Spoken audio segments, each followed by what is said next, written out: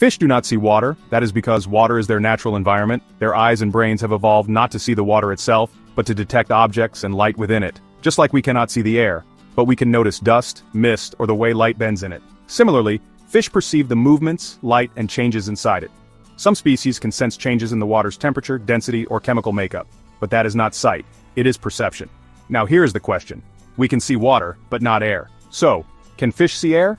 Great question. The answer is, if a fish is out of water, then no, it cannot see air. Its eyes are not built to focus in air. The vision becomes blurry, the surface of the eye dries out, and clarity is lost.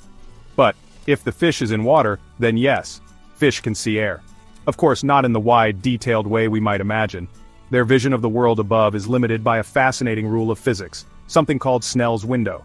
Snell's window is a circular view through which a fish looking upward can see the sky and the world above. It is limited to about a 96-degree cone of vision. Within this circle, a fish can see the sky, birds, trees, even a human face.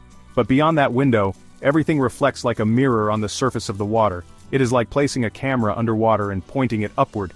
You only see a bright circular hole of the sky. So, in short, a fish in water, yes, it can see air. A fish out of water, no, it cannot. Because seeing is not just about the eyes. It is how the brain interprets the environment, and every creature sees the world according to the world it lives in.